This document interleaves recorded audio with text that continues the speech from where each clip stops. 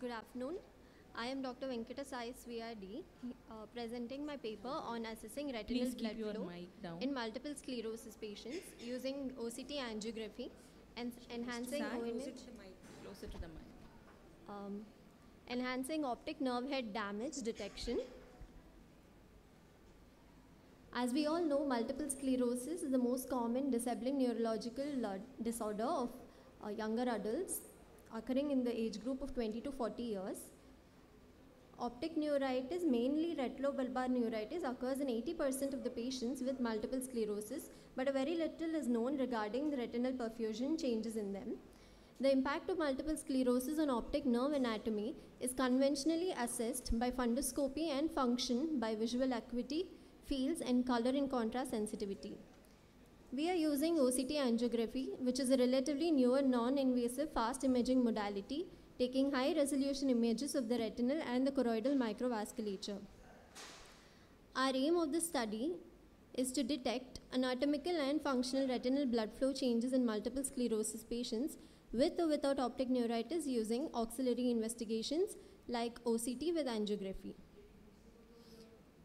The optic nerve head flow index gauges the area caliber of major retinal arteries, including vessel density and flow velocity within the capillary network.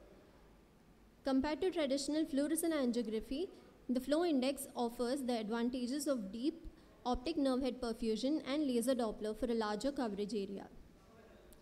Several previous studies have shown a decrease in vessel density in patients with glaucoma. In our study, we have assessed 30 patients with multiple sclerosis and 30 controls. They've all undergone a visual acuity, color vision, IOP, and detailed anterior segment evaluation and fundus evaluation. We have done an OCT and OCT angiography for all the patients using Cirrus HD spectrum domain Octa. The vessel density was further calculated using ImageJ, Fiji software, and using appropriate plugins. The flow index was further calculated with vessel density and the blood pressure of the patients and IOP. These are the angioplex images that we obtained from OCT angiography.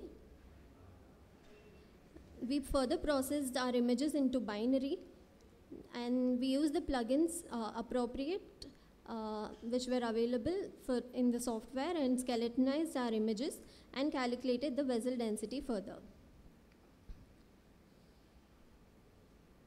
The flow index was calculated using the blood pressure of the patients, which we further used to calculate the mean ophthalmic artery pressure and calculated the mean ocular perfusion pressure.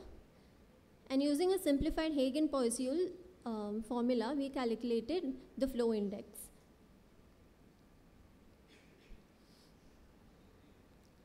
Here we have seen a significant decrease in vessel density in patients with multiple sclerosis with or without optic neuritis in the intrapapillary, superior and the inferior peripapillary area. There is a maximum decrease seen in the intrapapillary, followed by the superior, followed by the inferior peripapillary areas.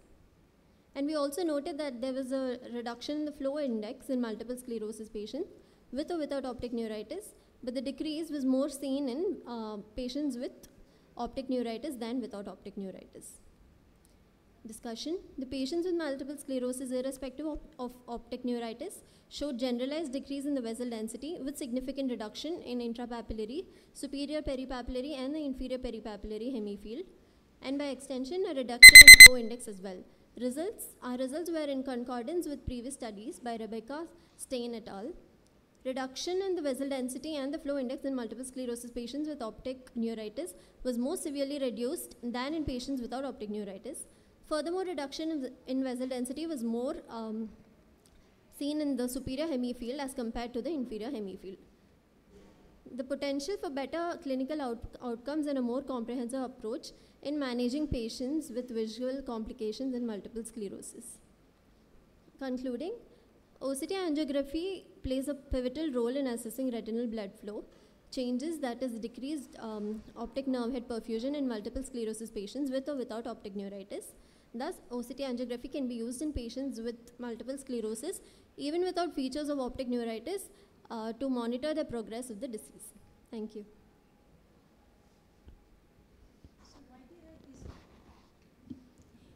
Why there is a change in this blood flow in these cases of MS? Why these vascular changes are there, you know? What is the cause of it? This was mainly seen in the patients with optic neuritis, ma'am. Why they have this? Because a demyelinating disorder only. Demyelinating disorder. So why these vascular changes are occurring in these patients? And if we think it might be optic atrophy, then you should have taken the patients who have recovered vision, who have not recovered vision. Because Yes, once diffuse atrophy is there, naturally the blood vessels count of capillaries goes down. So one Kostenbaum criteria is there, you know, assessing the primary optic atrophy. So what is the reason of it, and should have assessed with the visual outcome also. Yeah, we have assessed with the visual outcome as well, ma'am. Did you do it? Yes, ma'am. Visual acuity was also measured. No, but you didn't mention it. Yeah. Those patients with have a... We have done a detailed ocular examination for all. No, what about this, those where the count was less, you know? Yes, ma'am. And the one where there was, all the patients, they had a less count? Peripapillary blood vessels and that flow also. All the patients, they have a less, or? Not all, ma'am, but Some of the majority patients. of them. So you should have seen the one where it was not there, what was the visual outcome in that. Okay. And the one where it was less, what was the visual outcome in that. That would have been better message would have given to us. Oh. Thank you. Any subgroup analysis was done, like retrobulbar neuritis, on optic neuritis, papillitis, and neuroretinitis? No, ma'am. Just That is no. also important. Yeah. Any, Optic when it was neuritis an only. acute stage or after some time? Multiple sclerosis, after recovery? Acute and follow-up patients were also.